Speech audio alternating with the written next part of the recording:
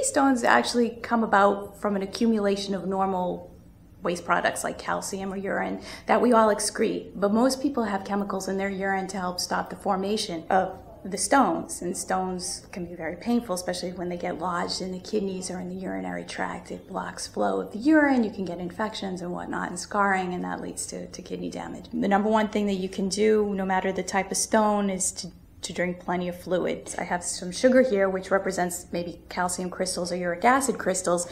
And if you were just to take in the extra water, you can see how it gets diluted down and dispersed in the water, so there's less chance of them coming together. And that's exactly what happens in the body. So you want to get in at least 2 to 3 liters of fluid every day, preferably water, and even at night. And even if you have to go to the bathroom at night, you should then drink another glass of water so that you don't crystallize at night. No matter what type of stone, it seems that controlling one's weight is also very important. The doctor will be diagnosing exactly what type of stones you have and then tell you whether or not it's worth it to eliminate certain foods in your diet.